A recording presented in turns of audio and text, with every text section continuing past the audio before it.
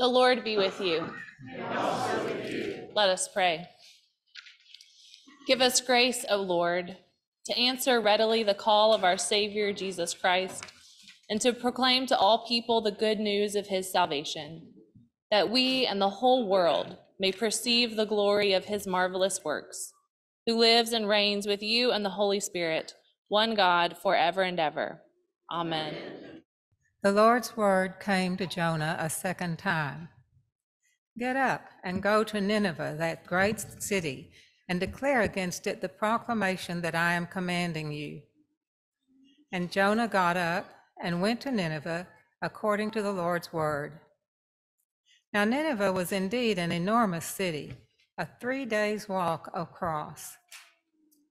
Jonah started into the city walking one day, and he cried out, "Just 40 days more, and Nineveh will be overthrown." And the people of Nineveh believed God. They proclaimed a fast and put on mourning clothes, from the greatest of them to the least significant.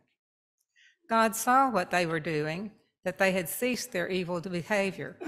So God stopped planning to destroy them, and he didn't do it. Hear what the Spirit is saying to God's people. Thanks be to God.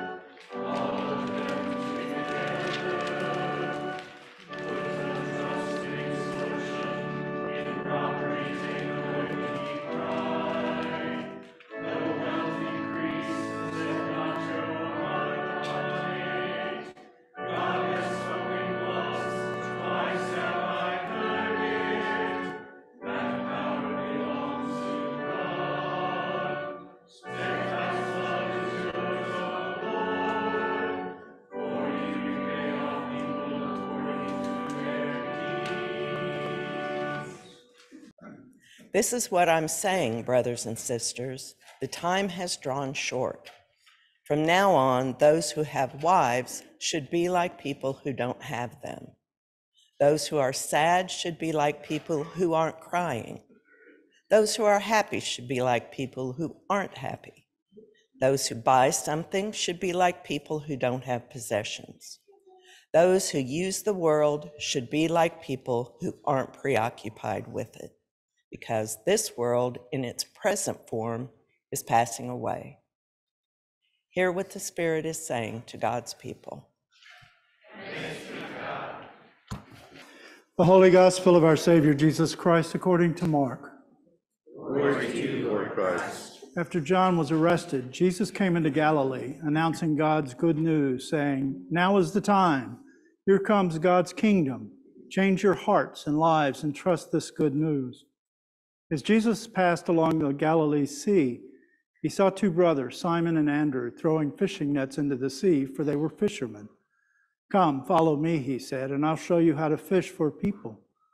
Right away they left their nets and followed him. After going a little farther, he saw James and John, Zebedee's son, in their boat repairing the fishing nets. At that very moment he called them. They followed him, leaving their father Zebedee in the boat with the hired workers. The Gospel of Christ. Praise to you, Lord Christ. I'd like to invite you to consider something.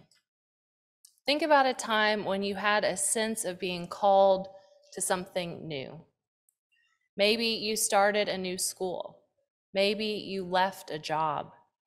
Maybe you finished a degree program or moved to a new state or were called into a new romance or to have a baby or to end a relationship. Maybe you were being led to a new faith community. Maybe you were being nudged to take a crazy risk. Or maybe God was calling you to stick with something that was difficult. What was that like? Did you fight it? Did you drop everything and give what a friend of mine calls 2 seconds notice, where you throw all your papers up in the air and say, I quit? Was responding to that call harder than you thought it would be? Or was it easier than you thought it would be? In our readings today, we have 2 call stories that could not be more different. Jonah gets a call from God to go to Nineveh, which was the capital of his mortal enemy, and to set them straight. And Jonah says, no, thank you. I'm going to run away instead. So he gets on a boat to Tarshish, which as far as we can tell doesn't actually exist. It's like saying they're going to the middle of nowhere or Timbuktu, which is understandable, because if God said to me, Elizabeth, I want you to walk right into a terrorist headquarters and give them a piece of your mind, I would say, may I please have a map to Tarshish? Here's the thing, though. God goes back to Jonah a second time, even after he's run away and hidden from God and been swallowed by a fish. And this is good news, because God does not work with the best of the best and the cream of the crop. God works with riffraff and ne'er-do-wells, those of us who are flaky and unreliable and nervous. God doesn't care if you're cowardly or indecisive. In fact, that's mostly who God works with, normal people, not exceptional ones. But back to Jonah. So God calls him, and part of the reason he resists this call is because he's built up this call as something huge and impossible to do. This city is so big, it takes 3 full days to walk across. In Jonah's mind, they're so hard-headed that he'll be in Nineveh for months, just banging his head against the wall. So then it's supposed to be funny that he gets barely a day across the city. In Hebrew, he gets 5 words out of his mouth. And the people of Nineveh are like, okay, sounds good. I hear your message and I accept. They say, I'll give up all of our death-dealing ways and join your culture of God, your culture of love and life for everyone. And this has got to be whiplash for Jonah. But we all have those times, don't we, where we put off a task for 6 months and then it actually takes only like 7 minutes to get it done. We think something's going to be super hard, and it just isn't that hard. That's in contrast to our disciples, because Jesus comes for them and says, come and follow me. They don't buy a ticket to Tarshish. They say, that sounds good. In the blink of an eye, they make their decision. Notice, though, that Jesus doesn't say, here's my 12-step strategic plan. Would you like to follow me? He doesn't say, here's my manifesto. Can you sign on the dotted line? Instead, he just says, follow me. For the German theologian Dietrich Bonhoeffer, the most remarkable thing about Jesus' call is that it's void of all content. There's no program here, no platform, no set of opinions or list of rules. There's only a call to companionship, to closeness, to living together as we walk toward God's reign. The writers at the SALT Project point out that this minimalism may signal that while beliefs and behavior do play a role in discipleship, that's not really the heart of the matter. Rather, walking alongside Jesus is the heart of the matter, listening, reflecting, learning, and listening again. So when the call of God comes, what do? Do we buy a ticket to Tarshish? Do we drop our nets and follow Jesus? Or do we do something in between? Today is our annual meeting, when the leaders of our community present a summary of our life and labor together over the past year. In my report, I could tell you about everything we've accomplished this year, the ways in which we're growing, both in attendance and spiritual maturity, how many signs of life there are in this place, the care that's been put into our building and our land, stewarding this little slice of creation that God has given us to tend. I could list all the projects we've done and the people we've helped and the organizations we've supported and the big and the small ways that we've ushered in this life-giving culture of God. And that is good and holy work, and it is to be celebrated. But there's something more important than all of those things. I believe that God is far more concerned with who we are and how we are listening for God's voice than what we accomplish. And let me be clear, God gives us a clear command to care for those around us, to be part of bringing in God's reign on earth, and to be signs of love in a world that's bent towards death. What we do matters, but it stems from who we are and who God is and who we understand ourselves to be. As I look back over 2023, what strikes me as more important than what we've done as a community is who we are as a community. And this is what I mean. We are a listening community. Each week I ask, how is God present to you today? How is God directing your attention? Through this simple habit of asking the same question over time, week over week, it becomes a question that shapes us. Because we expect to notice the movement of the Spirit, we start to notice the movement of the Spirit. And we train our attention so that we can become ever more sensitive to the whispers of that still small voice in our midst. That has benefit in each one of our own lives, but it also has benefit for our community. Because with all of us listening, we each bring a sliver of clarity about the overall mission and ministry that God has in store for us. So this is a listening community. It's also a stable community. Here, the essentials matter and the non-essentials don't. That means we're not distracted by every trend or fad that comes our way. We know who we are and we know whose we are. We're grounded in the truth that when God gives us a call, we will hear it, and we will have what we need to respond. Our stability also comes from your maturity. At the center of our life together is a core of healthy lay leaders who put the community first, who see themselves as humble servants, who aren't afraid of change, who communicate with care, and who deal well with the natural conflict that arises in any living community. More than any church I've been part of, you put the love of God in Christ first. The most important thing here is not your ego, not your own personal preferences, not the way we've always done it, not our own institutional survival. What is first here is simple: loving God and loving one another, and listening to where and how God is calling. So this is a listening community, it's a stable community, and finally, it's a flexible community. You understand that a community too entrenched in its ways is a community headed towards ossification and death. Instead, you embrace the gentle sway of a dynamic life. You understand that the how of our life together will naturally shift over time, but the why remains the same. You are open. You have the humility to recognize that sometimes a new day calls for new ways. You realize that anything that is alive is changing, and you work hard to be open-handed and to allow yourself to shift in response to a new reality.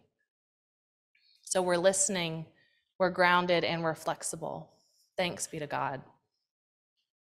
I want to give you an example this year of when I was not those things and how what I have learned in your midst helped me course correct. If you were here at the last annual meeting, you'll remember that I had this grand idea called the Ministry Action and Renewal Teams. There were going to be 4 teams, each simultaneously addressing different parts of our common life.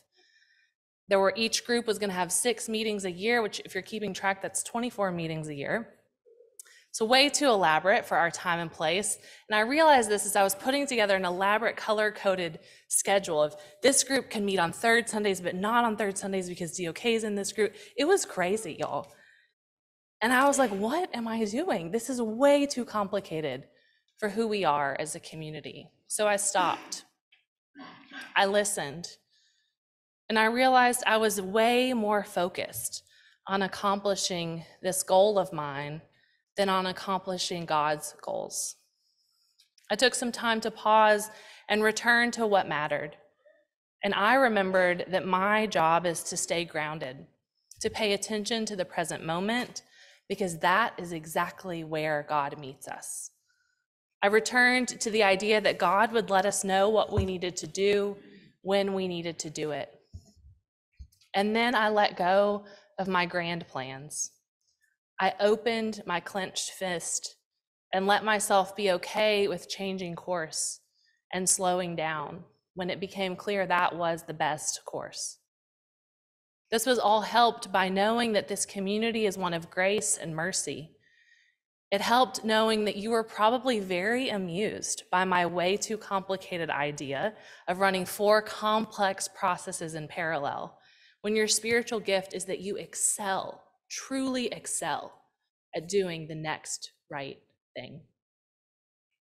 It was also helped by a sermon that Sam preached, where he shared with us the simple but profound idea that God moves at 3 miles an hour.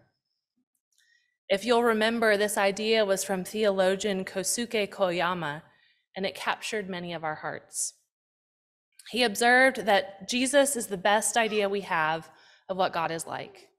And Jesus walked roundabout at the same speed that we all do, about 3 miles an hour.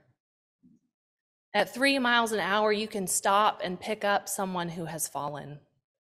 At 3 miles an hour, you can look around and see who's not being included. At 3 miles an hour, you can talk with the person next to you and learn their name and their struggles and their dreams.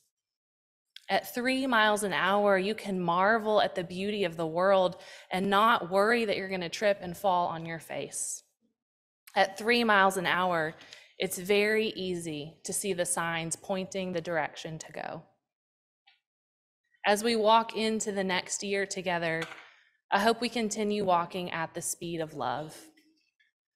I hope we continue listening for God's call, so that when God shows up and says, "Follow me, walk beside me, I have a job for you," we're ready to respond.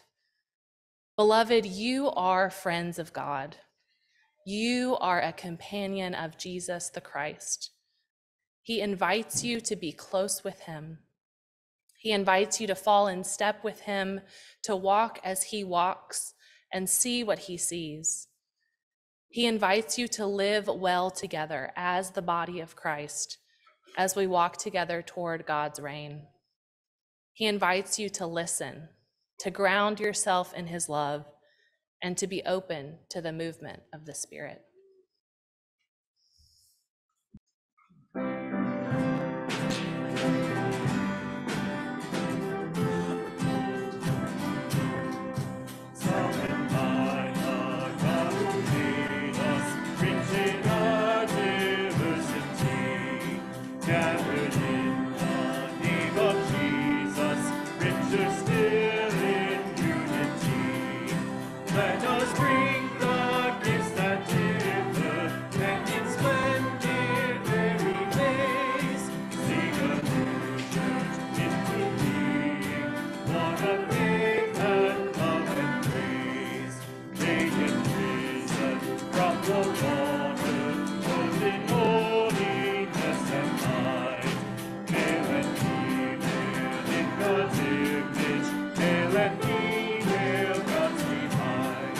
Let